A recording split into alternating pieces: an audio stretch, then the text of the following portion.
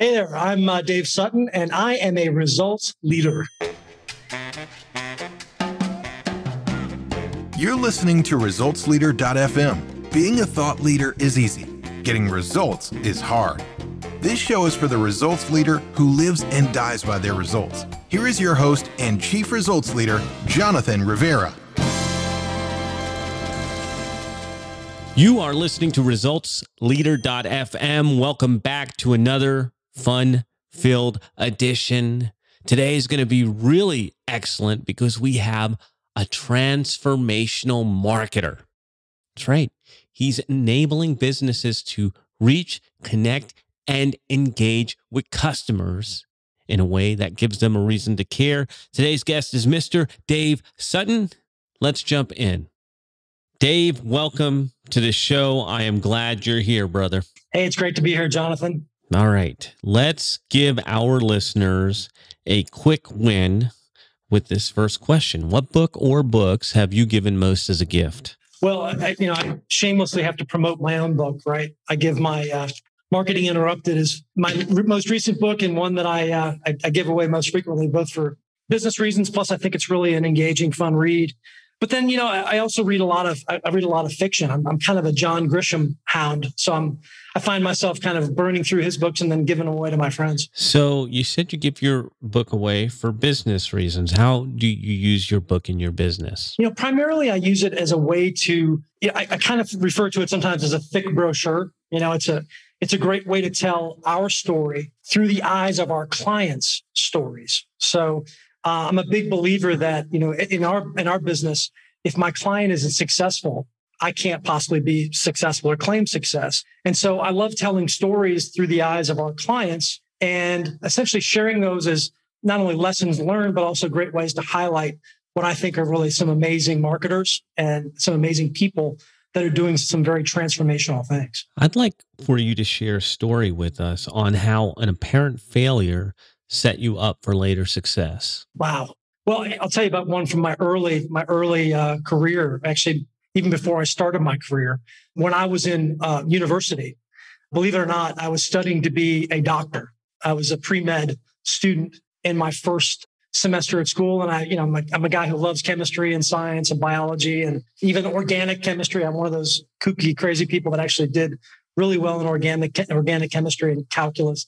But I'll tell you something, I learned the hard way, be careful kind of what you wish for, because in my second semester, I had to do an internship at a hospital. It's part of our curriculum. And I discovered that two important things. One is I get violently ill when I see blood. And second, I really don't like hanging around with sick people very much.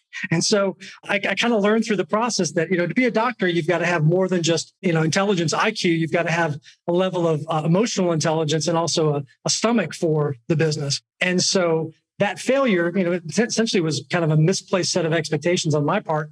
I had to scramble because I also wanted to graduate. And so from that failure, I basically had to repurpose all my math and my science and my chemistry. And I ended up going to engineering school instead of medical school, or down the medical school path.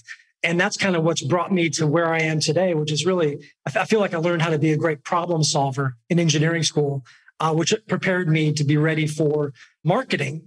Because I think for a lot of people usually think of marketing as a creative science, but it's really a science and an art. And I think my background in science and being able to solve tough, intractable problems really got me ready for dealing with the challenges of sales and marketing. What would you say is the most worthwhile investment you've ever made? I'd say, talking about myself, I think investing in my education, investing in continuous learning, has made a difference for me in my career. I'm one of those people that I never really take things at face value. I like to dig in and I like to really deeply understand things before I form a judgment or make a decision. And I think I've learned that through the process of, my education, as well as my willingness to kind of have nonstop learning in my life. I read voraciously. I love to kind of stay up to date on what's going on. And again, that's an investment of a big amount of time, but I found it translate into an ability to really see things sometimes a little bit differently, or maybe not so much differently, but more completely than other folks do, because I've taken the time to kind of do my homework, and not just because I had to do my homework, because I like doing homework. I like doing the background research, and I like going deep on subjects. So I think investing that time has been made a big difference for me in my life and in my career. And it kind of cascades into my business as well. I think in the service industry, you have to be willing to invest in your clients as much as they invest in you. And I think early on, I learned that, sometimes the things that we do to help others in terms of their business or their careers, it doesn't always pay dividends immediately when it comes to your bottom line. But what does end up happening over a long-term career is those things come back as little gestures, whether they're referrals for new business, or it's a kind word in a tweet, or a response to a tweet or an article that you publish. Or sometimes it's, a reward of a new project or a big opportunity because you were willing to make an investment early in your career in someone else's brand or someone else's business or someone else's career. So I try to find every day, Jonathan, little ways to make investments in the people around me, because you never know where that's going to lead. Now, some people, and I was having this conversation the other day with some friends, some people go to school, they go to university, they spend all those years learning, and they think that when they graduate, they've learned everything. So how have you kept that appetite for learning all these years later? I guess part of it is I don't trust myself, right? So at some level, I guess I've always been a very intellectually curious person, right? And if you're curious, you kind of, just when you think you've figured something out, that's when you get a surprise, or there's something new, some new data, some new insight is presented. So I guess kind of like what I said in my last answer, I never take things at face value, and I never assume that I've completely cracked the code on everything. Part of that is, like I said, a curiosity. Part of it is, I think, and this may not necessarily be a good thing, but I've got sort of a discomfort with the status quo. Like, I actually am one of those crazy people that likes change, and I like to see things evolve, and I don't assume that, what worked yesterday is going to work exactly the same way today. So the learning part of it for me is part curiosity, but it's also part just an acknowledgement that the world around us is changing so quickly that you can't just sit back and assume you know everything. And certainly the things that I learned in university many years ago have, in my industry, dramatically changed. I mean, think about marketing. When I first came out of school, marketing meant basically broadcast, radio, print, maybe trade shows. I mean, it was a very analog view of the world. If I had just kind of stayed on that track, it would have been very, very difficult to maintain and thrive in a marketing career. So the willingness to acknowledge that, I was a marketer pre-internet, right? And so having gone through that transformation and seeing how much, dramatically changed our industry, I guess that was just a reminder to me that, hey, you can't rest on your laurels. You've got to stay fresh, and you've got to be on the cutting edge. Otherwise, you'll be on the cutting floor. I like that. That's a quotable. Stay on the cutting edge, or you'll be on the cutting floor. Somebody note that. Somebody. In the last 5 years, what new belief, behavior, or habit has most improved your life? Oh, gosh, I can speak directly, because coming out of this pandemic, I'll give you a very, very personal story. In the same way that I have a passion for learning, I probably don't have as much of a passion for exercise and taking care of myself. But, one of the things that the silver lining for me in going through the pandemic and going through the lockdowns was I had to find ways to kind of energize myself. Again, most of us take this for granted. If you go to an office every day, you get up, you might work out or something in the morning, you go to the office, you expend a ton of energy, believe it or not, just in terms of the going through the routine of the day at the office, meeting with people, talking to people, interacting with people. You expend a lot of energy doing that. And as a result of that, you feel spent at the end of the day. You feel like you've accomplished something, not just mentally, but physically a lot of times. After a busy day at the office, I would feel drained, right? Well, during the pandemic, when you're sitting at home and it's hard to kind of get out of your pajamas and go to the office, right? It's easy to kind of fall into a routine that's not as, let's say, energetically challenging, as a traditional work environment is. And so I had to find ways to challenge myself. And I think one of the patterns of behavior that I got into to this day, I'm still a huge advocate for is I'm constantly moving, right? So a lot of times, like the first time we did our call, I probably was sitting in the office, but most of the calls that I take, I'm walking, I'm running, I'm out, I'm moving. And I've gotten to the point where now my pattern is I'm generally speaking, over 20,000 steps a day, just moving and working. So instead of sitting at a desk and having kind of this as a frame of reference for doing work, I've made it a mobile experience. Okay. And in doing so, not only has it, helped me fulfill that energy, re-energization that I was getting at the work environment, it also is better for my health. I'm not as maybe, kind of stagnant, in terms of, day to day getting things done. I'm very dynamic and very out and moving and trying to be as productive as I possibly can, taking care of myself physically, mentally, spiritually, kind of all at once. And plus, I love it. I mean, I've met more of my neighbors. It's amazing. I've lived in the same neighborhood for 6 years. And it wasn't until the pandemic that I actually got to meet them, person to person. So, and that's another great way to drive a lot of energy into your life is like, just making more connections with people that are in your community, but maybe you don't necessarily see every day. What are some bad recommendations you hear in your area of expertise? You need to spend more money. That's probably number one. It's one of my pet peeves is I always get asked a question or a variant of that question, Jonathan, especially around like Super Bowl time, right? It's like when people are asking, well, is it really worth it to spend, $6.5 million for a 30-second spot in the Super Bowl? And my typical answer is sort of no. It's not worth it. But sometimes the recommendation has nothing to do with marketing ROI.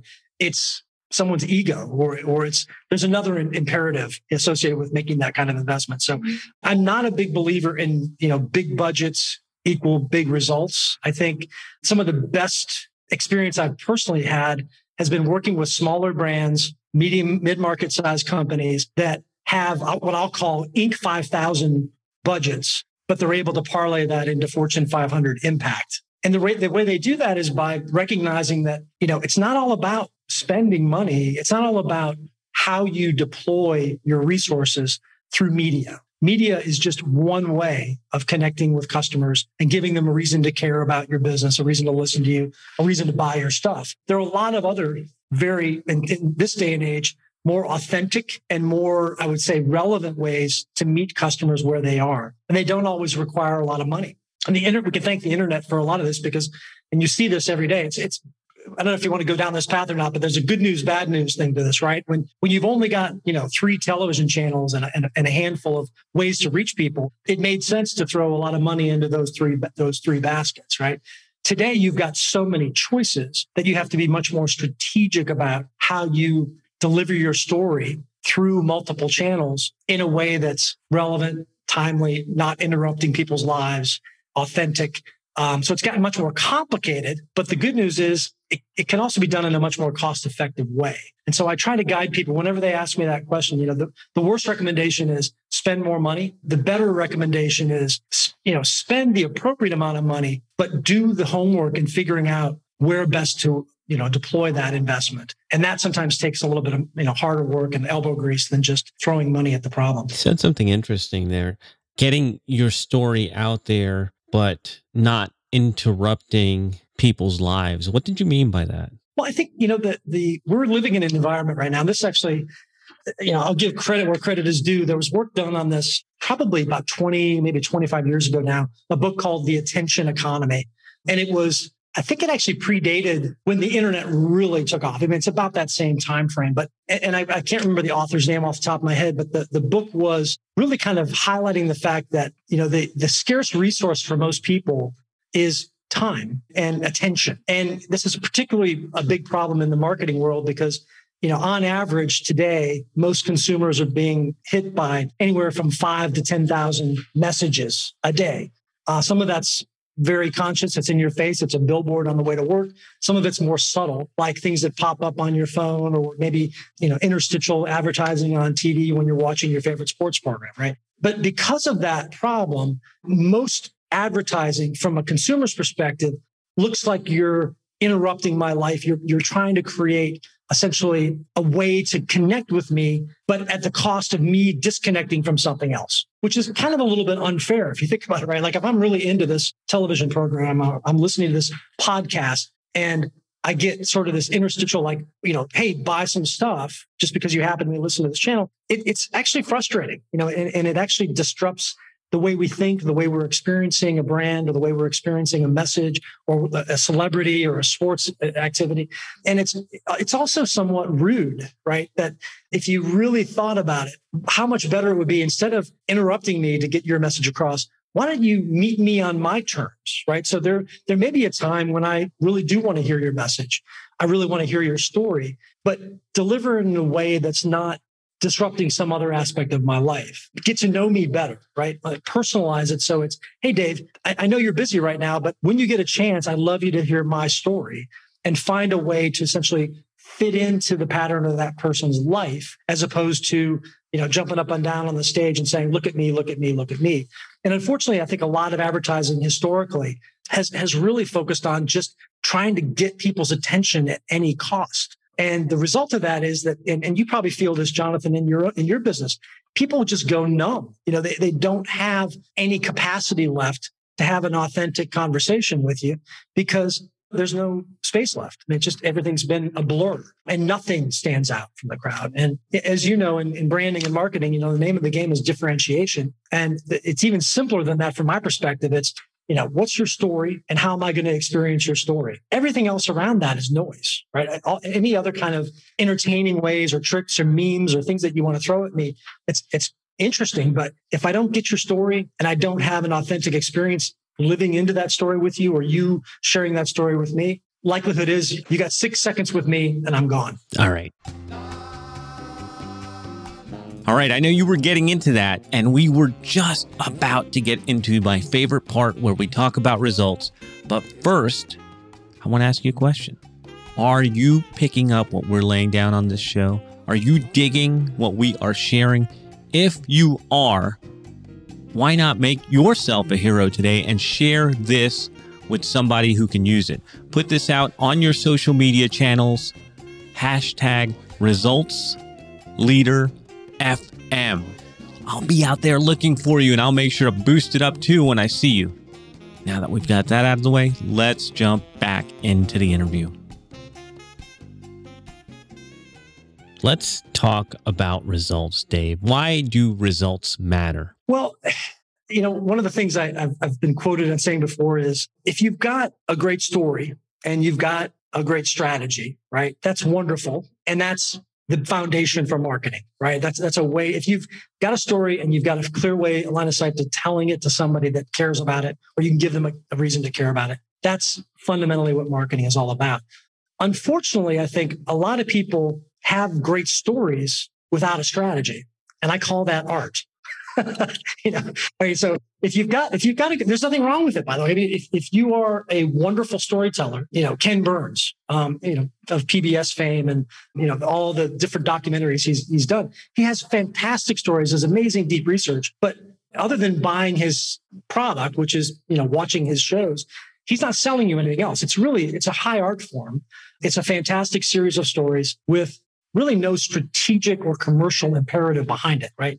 And I think sometimes what happens with marketing is people fall in love with the art part of it. And they assume that just because I'm really super entertaining, I'm telling a great story, I give away great education, whatever the big wow is with my messaging, if it doesn't at some point come back to a strategic imperative or fulfilling someone's wants and needs, it's nothing more than just entertaining, right? It's art. Nothing wrong with that. Just don't call it marketing. It kind of goes back to my comments earlier about the Super Bowl. People always ask me, like, what are your favorite Super Bowl ads? And what are the ones that you think really resonated with people? I'm like, the ones that sold more stuff.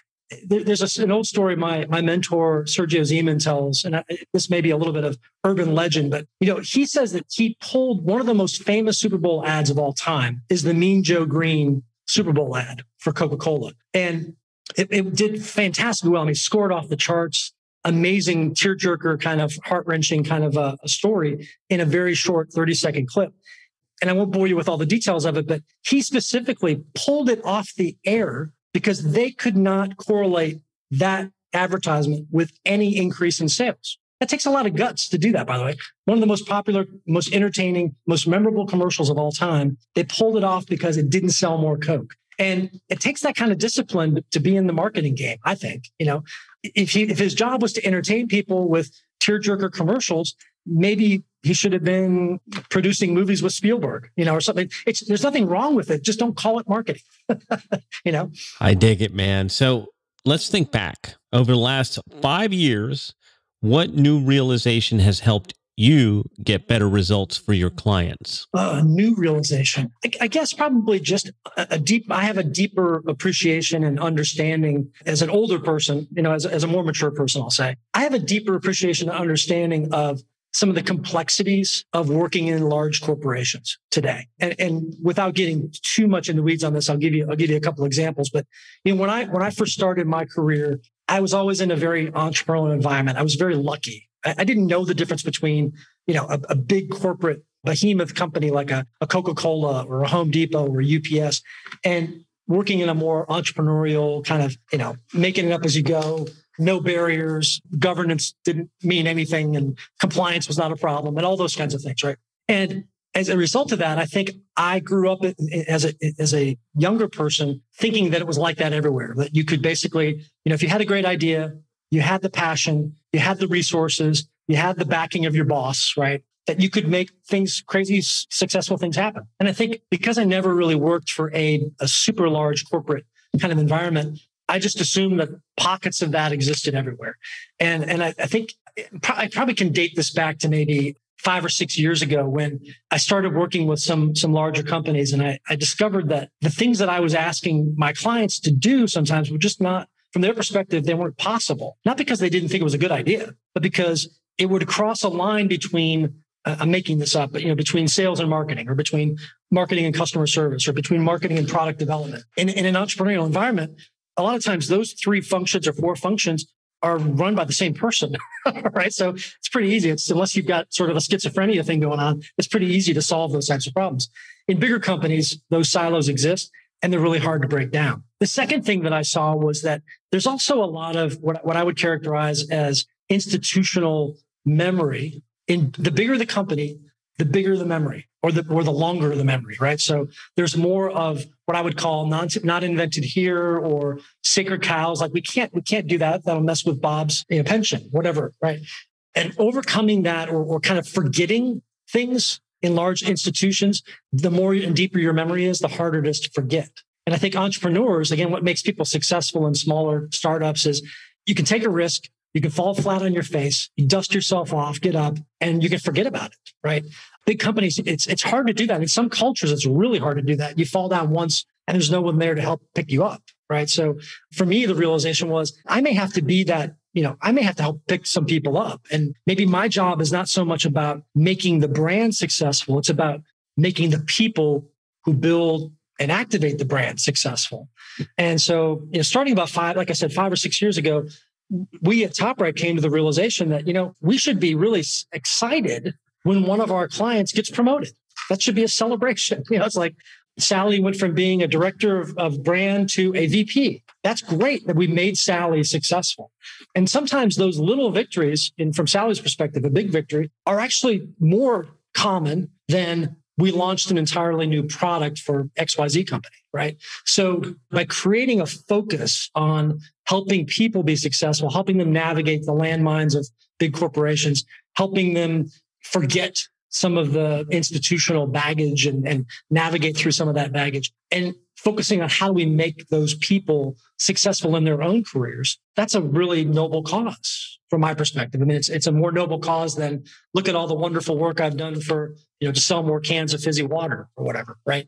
And so that's probably, for me, probably one of the most important realizations in the last 5 to 6 years is just making your business more about a purpose with a central noble cause, as opposed to just selling more stuff to more people. I can't help but think, I don't know if it was during our pre-interview or where it was that you and I talked about it, but you mentioned something about transformational marketing, and now I get what you're saying. Now I put the pieces together. So that's awesome to hear it come around. So what area of your business would you like better results? Where would I like in my business? I look around, again, like I said earlier, I'm very uncomfortable with the status quo. So sometimes, and this is going to sound terrible, but I intentionally break things to see if we can make them better. And not, not in a bad way, but sometimes I'll look at a situation, I'll go, well, why the heck are we doing it that way? I think one thing that I see, and we have a great team here at Top Right, and people that are very, what I would characterize as not only intellectually curious, but very resilient, right? So, and I think that's hard to train. It's really hard to train people to be like that. You have to actually have a little bit of experience, in your very first question. You have to, know what failure is in order to really, truly, and deeply appreciate success. But if there's one thing that I would like to see us improve on, it would be on that, what I would characterize as our own investment in ourselves. Because I think we as consultants, agencies, in the service industry, we constantly get trapped in this, what I call kind of the shoemaker's dilemma, right? We're great at making shoes for other people, but our kids have none.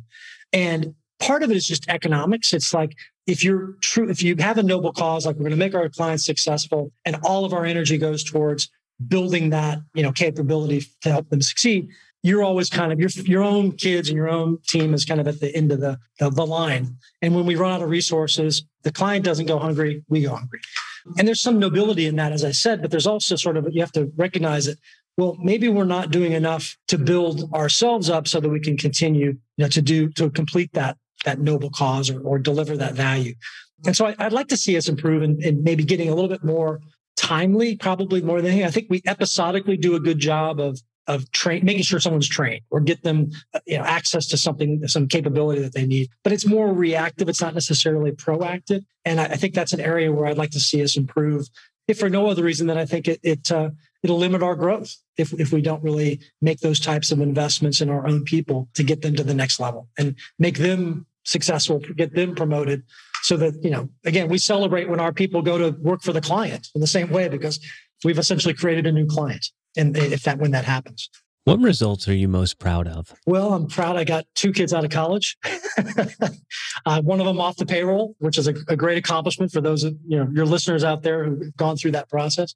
I'm very proud of that. I'm proud that I've been married for 32 years to a wonderful woman. And I heard a great saying the other day, and I'll try to not make it an off-color version, more of an appropriate version. But I have an amazing wife, and I've got an amazing imagination. And if you got those 2 things, you can have an amazing marriage that'll last for a long time. So, I'm very proud of that, because it does. And I know that this is probably preaching to the choir, but it's hard. It's hard to kind of keep a relationship alive and thriving. And then I'm proud of, what we've built here in the business, and again, I'd like to say that I had it all figured out, in 2007 when we launched this business. But to be honest with you, what we said back then and what we are today are like light years apart, right? We have been through a number of iterations of reinventing ourselves. And I think the good news with that, and what makes me proud, is that we've been able to survive as a result of that, right? So we've been through the recession of 2008 and 9. We've been now through this pandemic. And every time we come through one of those, I look back and I go, wow, how did we survive? It's like, what was it? What was the secret sauce? And I think part of the secret sauce, and something that makes me proud, is that it's that resilience that I mentioned earlier. It's also the willingness to let things go.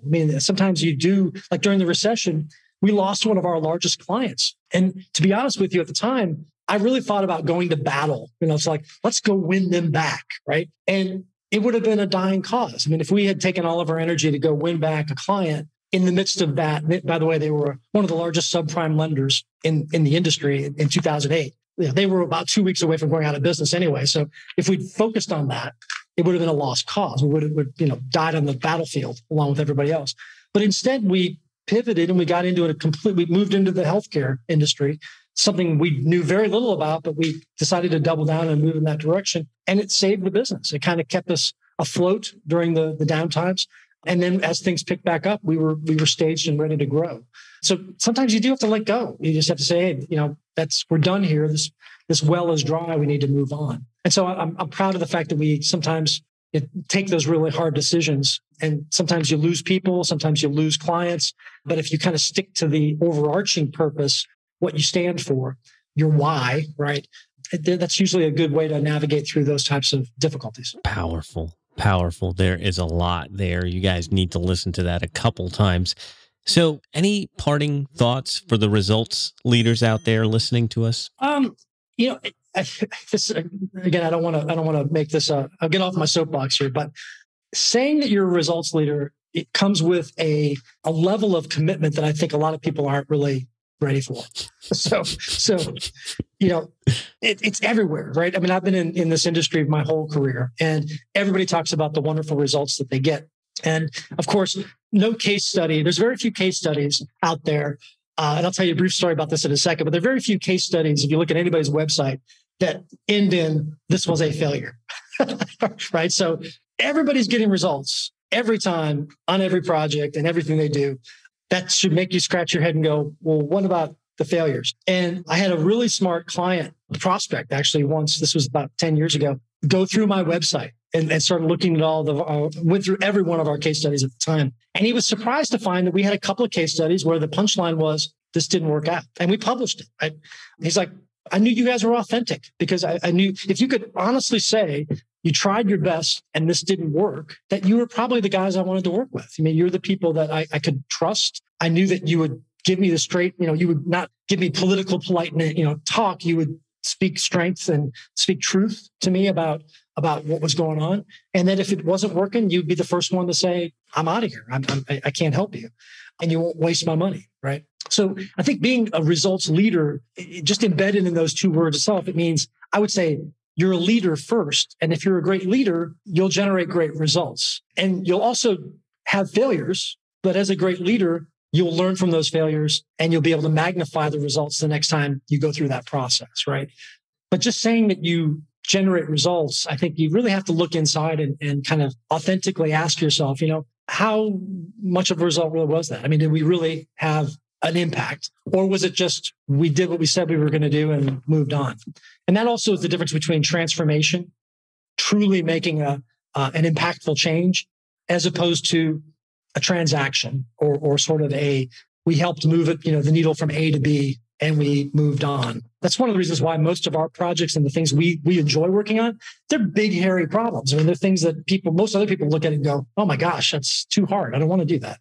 But if it's worth doing, I mean, a transformational project is likely to, generate outsized benefits and results, much more so than a kind of tactical or transactional project, which you may move the needle, but I don't really hold those out as big wins. I hold those out as, kind of maybe little wins that, over time, if your whole life's about a bunch of little wins, it's just not as exciting. Powerful. So there's no doubt in my mind that our listeners are going to want to hear more from you. Where can they get more, Dave? A couple different places. By the way, in addition to reading voraciously, I blog, I write like 3 or 4 times a week. And by the way, I don't do that just to kind of promote myself. I do it because I think it's a disease. If it doesn't get out of my head onto paper or onto the screen, I get clogged up here. So I do write a tremendous amount. And I'm always looking for great things to write about. It's one of the ways that I connect with people is I'm not trying to sell you anything. I just want to write about, tell good stories. So toprightpartners.com is our website. It's toprightpartners.com is where I blog on the insights page there. And you'll find me there 2 or 3 times a week, at least. Usually something short form, just kind of interesting stuff that I like, or I find that's kind of interesting to talk about. And usually 1 or 2 long form, which might be a client story, it might be something amazing going on. Like right now, I'm doing a lot of research on artificial intelligence and machine learning, trying to figure out how that's going to transform marketing. So a lot of times I'm just doing what I would characterize as kind of study work, kind of sharing findings that I come across. You can also reach me, obviously, at TopRight. I don't know if you want us to give phone numbers and things like that or not. But whatever you want to put out there, brother, it's your time. Yeah, area code 678-384-6700 here at our headquarters in Atlanta. And I'm also out there. Obviously, I'm on LinkedIn. I'm on Twitter. My handle on Twitter is @TopRightPartner. We will be sure to share links to all of that in the show notes. We've been talking to Dave Sutton. Thank you, results leaders, for tuning in, and we will be back in your earbuds next time. That is a wrap for another edition of ResultsLeader.fm. If you are out there getting results for your clients, and you want to be featured on the show, go to resultsleader.fm now and apply to be on the show. And if you love what you're hearing, share the show, give us a rating and review. Do anything to help us get the message out there. Thought leadership is easy, but results leadership is hard. This is thepodcastfactory.com.